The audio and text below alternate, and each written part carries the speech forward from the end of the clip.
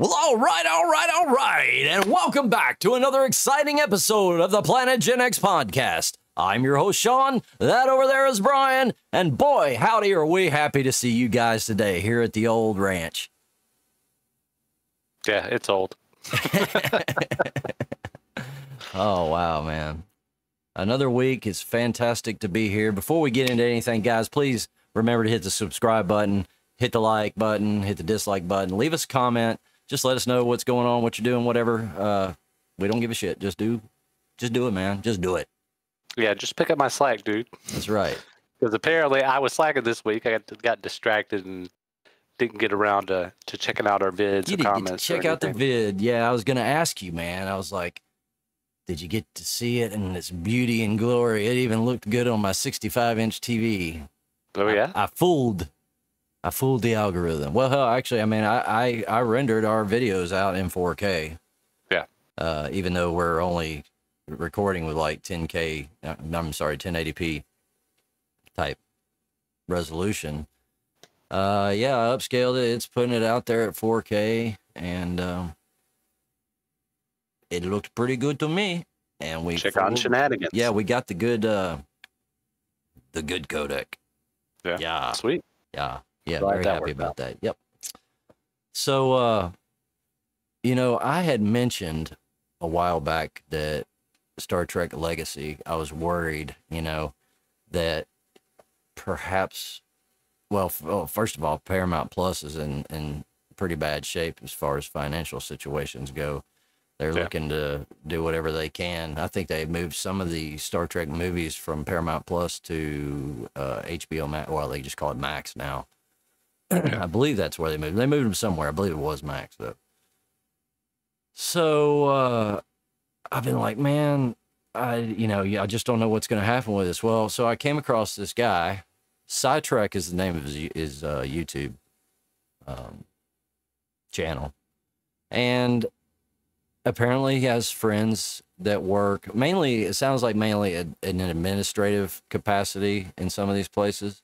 Like the studios and whatnot.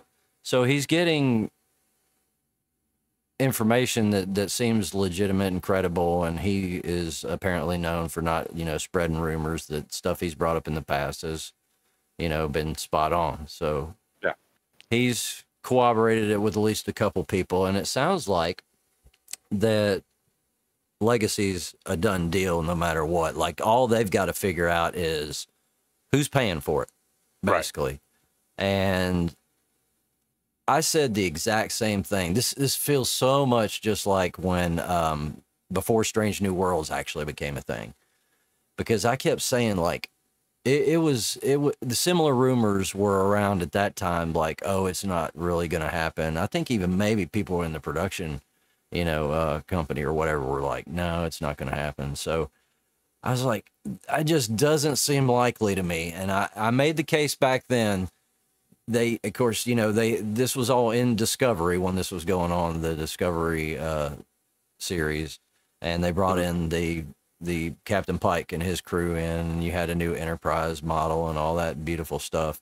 But you also had this beautiful fucking Enterprise set. And you cast a very well-known actor in the lead to play Commander Pike. Captain Pike. And you've got, what's her name? I'm drawing a blank. Yeah, I keep thinking of the dude from Full House because I know he'll lead me there, right? It's his ex, the guy from Full House, and I can't even think of his name now. Stamos. Yeah, Stamos's ex. What was her freaking name? Jesus, dude. Rebecca Romijn. Yep. Yeah. Same guy. Got it. Jinx. All right. So, yeah, Rebecca Romijn. I mean, that's a major cast right there to play number one. That was great. So they had a couple. Oh, well, the guy that plays Spock, right? He's not a major known actor, but that's a major role to cast just to bring Spock back in any, capacity. And I think he's doing well. You think he's doing well? Yeah, absolutely. I would agree wholeheartedly. I like him way better than Zachary Quinto. Agreed. Very much so.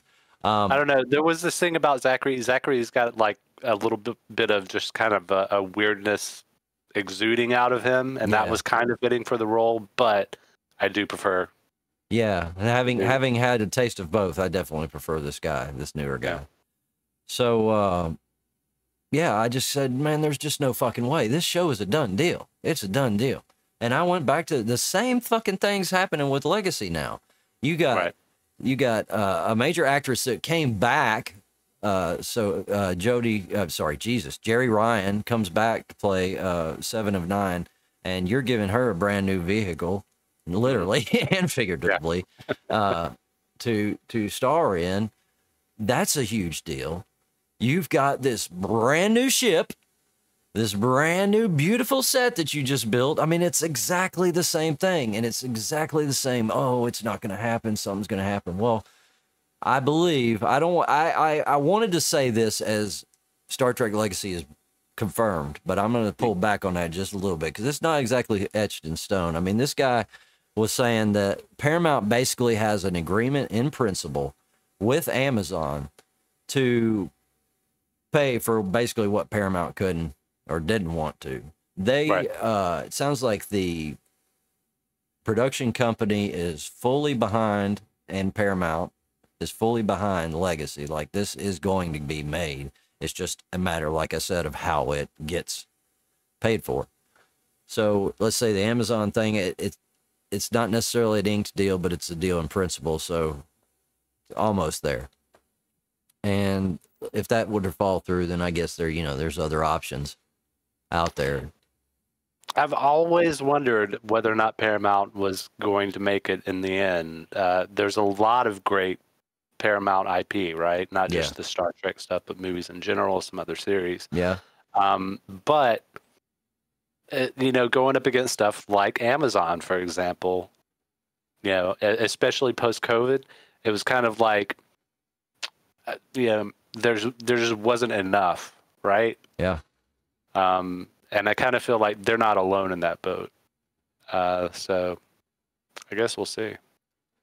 Yeah, we will. And I think they'll figure something out. I mean, like, dude, so these are the kind of things you're here that are about to take place. So this, and the Alex Kurtzman production company, it's called Secret Hideout right now, but they're about to change its name. Previously On, right? What's that? They should just call it Previously On. Previously On. I'm surprised. Somebody should have done that already. But yeah, they're changing the name of that production company in the next 12 months to Star Trek Productions. Right. So if that doesn't clue you in that they're all keyed up to churn some stuff out, as always, I guess it's just for a lack of money. So this Picard movie now rears its head, as we've already discussed that came out of Patrick Stewart's mouth a couple weeks back. We mentioned that, and now it's getting brought up again because there might be kind of a timeline where it fits in with the whole new Legacy series. Like, so you'll have Legacy that comes out, and then the Picard movie would come out on probably maybe Prime for a fee, and then after a couple weeks on Prime, come out on Paramount Plus for free. And then, like, maybe Section 31, that movie falls in there somewhere. Who knows? Yeah. It could be part of the whole deal. It might be a whole standalone thing.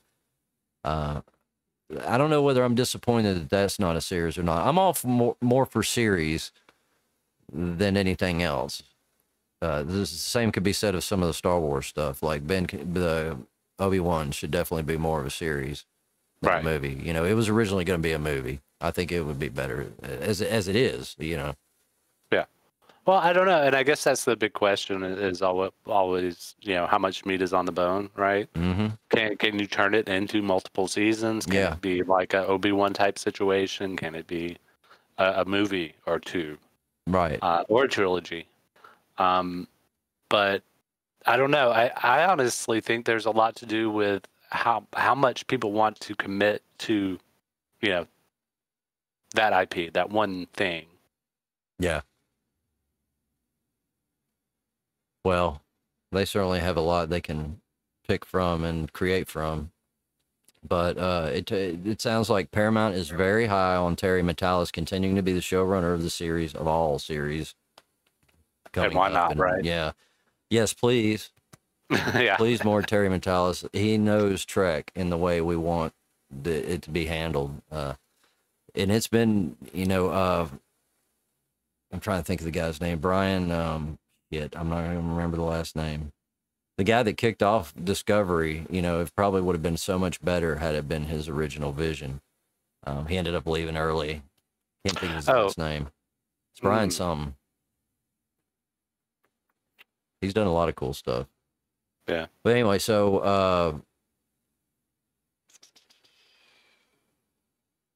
Jonathan Frakes is apparently all over, to be the director. I mean, like the go-to guy for handling most of the directing on this stuff. And I like what he did in the previous absolutely Picard season, right? Yeah, I mean, I like that stuff. On a couple of those. Yeah, he's been directing episodes since back in TNG days. He was always one you knew was just that's what he was going to do after, and he's continued to do all different manner of shows, and I like what he's doing. And it sounds like, dude, they are building like the dream team we had back in the day, and some of them are actually guys from back in the day, and that's awesome because I think that really is going to root things into. They with Discovery, the way it started out, they had to retool it in the second season and again in the third season, and it just couldn't find itself because it didn't have the right people involved in it. They kept trying to change. Oh, well, this ain't working. We're throwing the whole crew out. We're pulling a whole new crew in and shit. Just you can see how it doesn't work. It's funny to look back on the history of these types of shows because on the one hand, it ends up kind of like the Galaxy Quest type thing, it's like cons and like you're kind of looked down upon by serious actors or whatever. Right. And now everybody just wants to work, and to have, this as a vehicle is just like a godsend for a number of people. And it doesn't, you could be as serious as you want to, but if you're not getting constant work, then who cares? Yeah, and on top of that, they now know that cons make them stupid money too. So, they're more than happy to have this career, right? Or let's say it's just one or two shows, and then they don't have nothing else really after that. Man, at least they have that to fall back on. Because I put a lot of that on Comic-Con. Yeah, no doubt. That was kind of like the workhorse for that. They have brought it to the mainstream, no doubt about it, man. Though many of us have pushed hard and fought as pioneers. But yeah, man, I'm saying it, man. It's all but a done deal. Star Trek Legacy. It will probably be late 2025 when we see something at the end of the 2025 years. So don't look for it anytime soon, but certainly, hopefully, maybe some announcements and at least a teaser trailer or something. Maybe some BTS stuff here and there. Whatever it takes, man. Little tease. Anyway, I also previously had intimated that there may be a new Cyberpunk update coming down the pipe. We had thought that 2.1 was it, or many speculate. I don't know if they're ever going to stop, dude, because now we have 2.11, which is out of necessity, really, from 2.1, who absolutely butchered a bunch of code and messed a lot of things up. Yeah, it fixes a fair bit of it. Yeah, not everything is fixed. Some people aren't even sure if some things are even bugs, or if they were just meant to be, nerfed, basically, I guess. Right. For lack of a better word. Balanced. Yeah. There isn't really anything I could throw out there and tell you that I know is fixed. I know the one thing that does stand out in my mind was the neon wheels on that bike. Mm-hmm. They now glow again. Yay! Okay. Which is awesome, dude. Really, actually, that of all the stuff, that was like the coolest thing I would think that I would have missed. Yeah. Not really, but I mean, it just seems cool. But yeah, I mean, why put it in if you're not going to be able to use it, right? Yeah, I just love the longevity they're giving this game. And maybe they're saying, hey, there won't be any major changes like, turning the subway on like they did with 2.1, which was really cool. But maybe we'll still see, quality of life fixes and just whatever it takes to keep it going until we get the new version, whatever that may be. But I gotta hand it to him. I've said it more than 1,000 times already. CD Projekt Red's definitely got a model to work with here. We'll see how I long agree, it rolls. but I think they need to stick to the working formula. You know, the amount of time that was spent on like The Witcher 3, the amount of time that was spent on this. Don't go with the usual format, which is, okay, we have this, let's just transfer as many assets as we can over to the new game and do a lot of the similar stuff.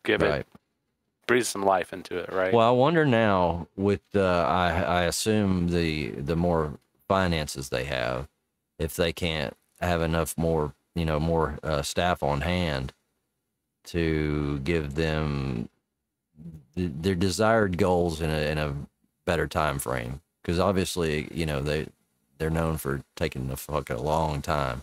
Yeah. It was well worth what we got at the time, and it was still broke as fuck, but it was still cool, man. Yeah. And they didn't stop till they got it right, and are still doing it. So if they've got the manpower now, who's to say that they couldn't churn this stuff out a lot quicker and get these cool ideas out in a more timely fashion? Hope so, man. I mean, dude, I think you can take the Elon Musk approach to anything. You throw enough manpower at it, you can get shit done quickly. It's only a matter of what stands in your way and getting that stuff out of your way that holds you up. Money talks. Yeah. But then on the flip side of that, you got to be a badass company and stay a badass company. Because the minute you falter, then vultures are waiting. Yeah, that's it, dude. Like Steam, Valve's a good example of that, man. They need a big win right now. I think they're kind of losing like their identity. Like, I don't even think you think of Valve much anymore for much of anything. You're constantly talking about Steam, obviously. And see, I stay pretty much off Steam, dude. I don't even really need Steam. I'm kind of an Epic guy myself. I mix it up with Epic and Amazon Prime because I have an Amazon Prime account. And that's where I get a lot of my freebies from and whatnot. But the Steam Deck is still an impressive thing, right? Very good point, sir. I did not consider the Steam Deck. Very good point. That is a win. Definitely a win. It has been one of the few handhelds that have done well. Of course, now you got people on their heels with much better handhelds doing cooler shit. So it remains to be seen how long they'll hold. So yeah, you're right though. At least it gives them something new, but they're gonna have to. I guess I'm leaning more towards the software side of things. Yeah, I mean they've done a lot as far as for Linux gaming, but let's have a Half-Life 3 or something. And I'm not even a Half-Life guy. I mean, I played that one back in the day, and I almost finished it, and there was a bug that kept me from finishing, and I never got to finish it, and I was so pissed. Never played the second one. It's more than high time. Super popular and original IP, though, right? Yeah, and it's more than high time, and you can't tell me he couldn't get the people to finish it, dude. Right. I mean, I don't know what's going on there, dude. I know he has a philosophy of what the fuck ever, I guess, but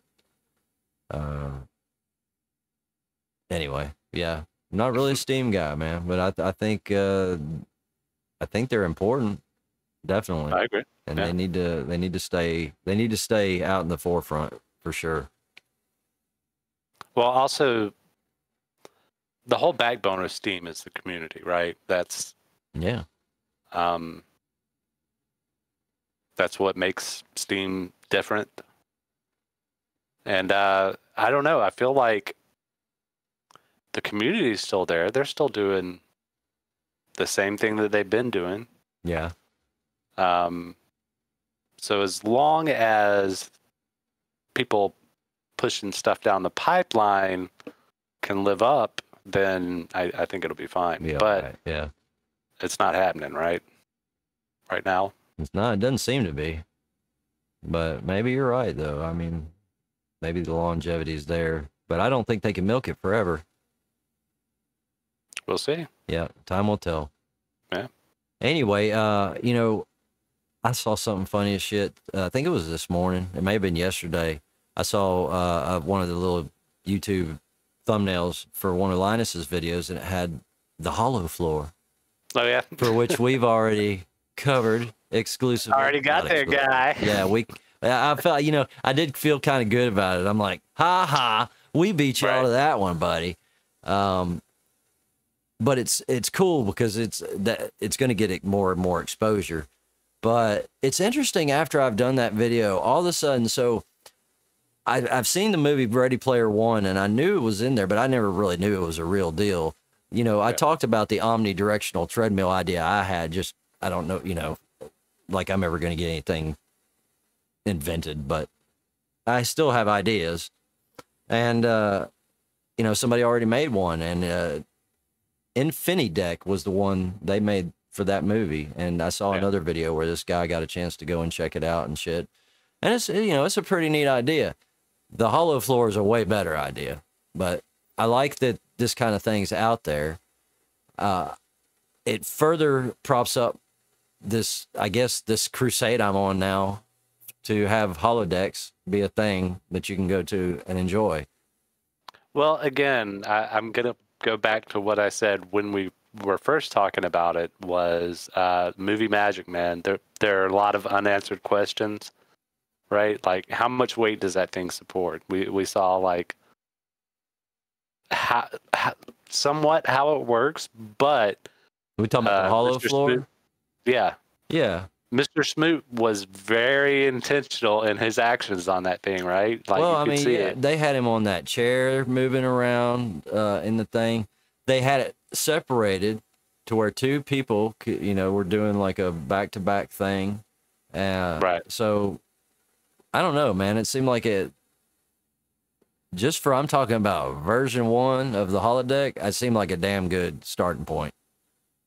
We'll see. For sure. I like what I saw, but I was very critically eyeing it. Yeah, because what I see is those little discs that move everybody around getting smaller, tinier, and more of them, to where like the whole fucking floor is just, you can't even tell. You're just walking around and you can't even tell that the floor is doing what it has to do to move, to adjust to you or whatever. But I think, man, the tech is here. It's just a matter of getting all the right bits and bobs together. The best projector, or how do you bring it to their vision? Is it projectors? Is it in goggles? Or, who's your floor? Is it going to be, these guys just had, I don't know how big they could make a floor if they really put their minds to it. Like if you did a whole room. To me, their idea is only good for a single person, in my opinion. Maybe two. You might could make it. Well, no. I wouldn't do it for two, because the way theirs works is it has the regular treadmill, front to back that can move, and then they have strips that go across it that can move you that way. So I think that one's a lot more limited than the Holofloor for sure. And it would get you, again, if we're talking holodeck version 1, it would get you there. But the Holofloor is way more, because you could just walk out if you wanted to, and it could bring you could stop and it could bring you back in, because that's the thing about the holodecks in Star Trek. Like, you're just basically in the middle of the room. You very rarely get close enough to the wall, to touch the wall. We've all seen the holodeck without anything on it, and it's not that big of a room, right? Yeah, right, exactly. So that's what I'm saying. Like, you got 4 of those in a fucking like old movie theater, because these old movie theaters are everywhere, man. You got to fill them with something. Why not make it a fucking holodeck suite? But yeah, so I don't know, man. Somebody's going to steal the idea. Somebody's going to run with it. And eventually this is going to be a big thing. So just remember, you heard it here first, kids. And Linus is all over that Holofloor now. So, yeah. I think I'm onto something, man. Maybe. Get something started here. Get the right people talking to each other, man. All it takes is money, man. Money. Is that all? Yeah, well, that's it, dude. Listen, let's just say, this is just a huge fucking hypothetical. Let's just say somebody like Mark Cuban or something like that saw this podcast and said, man, this guy's really passionate about holodeck. He fucking somehow gets in touch with us and says, bro, you sound like you're really passionate about this thing. I'm going to give you just shit tons of money, and you figure out how you can make version 1 of the holodeck thing happen. And I guess that's kind of how things could go. I mean, one possibility. It just, I mean, because, dude, you know, maybe 20 years ago, that idea would sound really stupid. But now we have these kind of guys with money that do stuff like that. The Elon Musk, the Mark Cubans and stuff. They're just like, fuck it, let's see what we can do with something, you know? Because they're like, hey, I kind of see where they're going. It's an idea. It's a cool idea. Holodecks are definitely a fucking cool idea that I did not think of. I just think it needs to happen now. I think we have the tech. Yeah, well, I mean, I don't know that anything's really going to happen that way that you put forth. They kind of operate a little bit differently about it, but there is the money out there for it, and there's obviously interest, right? Yeah. Oh, yeah. You're not the only one. Yeah. It's just a matter of connecting to the right people and finding, you know, who needs, because these videos start popping up. I mean, like, there's way more tech out there than even I'm aware of. And, you know, there's probably people that don't even know other people are doing things. And that's the kind of people you want to get talking to each other. And so, okay, imagine if you could build a holodeck. Where would we do it? Where would we start? And that's how, you know, well, you have an unlimited amount of money. Wouldn't that be cool? Fucking A. Fucking A. America. Hoorah. Well, alrighty then, man. So that's about all I got. You anything you want to add to this week's episode? Not really, man. I don't know if you caught Bobby on JRE. I did. Good old Bobby Lee. I sure did. Yes, indeed. I don't know. I'm Camp Bobby these days. I think, you know, that Joe kept on his usual rant that he usually has on every podcast, and Bobby was just like, "Are there people out there who just live their lives and are happier because they're not drawn into all this?" Yeah. And I kind of want to be more like that. Yeah, he seemed timid at times to me. You could hear it in his voice. I thought, man, he's got kind of a, like, he was very nervous at times. He's that way. He, you know, obviously I don't think he and Joe have been as close while, you know, Tiger Belly was going on as they had been in previous times, right? Yeah. And this was kind of like a great reunion, rekindling of a bromance, right. And sometimes you have that friend who is just really strong in their opinions, and you're just kind of like, "Hey, dude, I'm here to promote a movie. Let's hang out if we can." But yeah, you're bringing me down. I don't know. I didn't get that kind of vibe from it, man. I don't know. I think I don't want to say you're putting more onto it, but I didn't think he was that fucking. I thought they just had a regular conversation. Well, no, I mean, in fact, I thought he agreed with Joe on a lot of things. I think he does, but at the same time, you know, it seemed like Bobby wanted to talk more about. Obviously, he was promoting a movie, which I think he says he had like 4 scenes in or something. But you know, it really seemed like he didn't want to get into the politics on the air, and maybe that's just, you know, protecting your character, right? It's like, hey, I don't want to be associated with like a political agenda or something. I'm a comedian. It doesn't matter. You know, maybe there was something like that, or maybe he does believe differently. I don't know.